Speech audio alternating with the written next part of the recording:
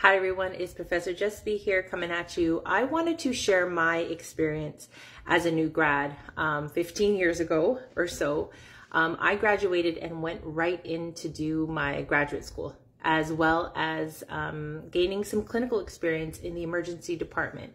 So I personally did both at the same time. Now, I don't know if graduate programs allow that now. At the time, they were asking for like a year of clinical experience, but I had a mentor who really fought to advocate for my admission into the program because I had to go through the same admission process like many applicants do, but I also understood the value of clinical skills, and that's why I worked in the emergency department while doing my grad school.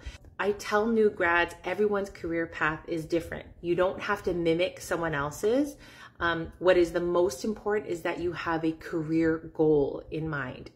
You know, don't feel like you have to get into grad school, that you have to work med-surg, that you have to gain clinical skills at such and such a hospital, okay? You have your own career goals. Stick to it. Stick by what you want to do for your professional career and advocate for yourself, all right?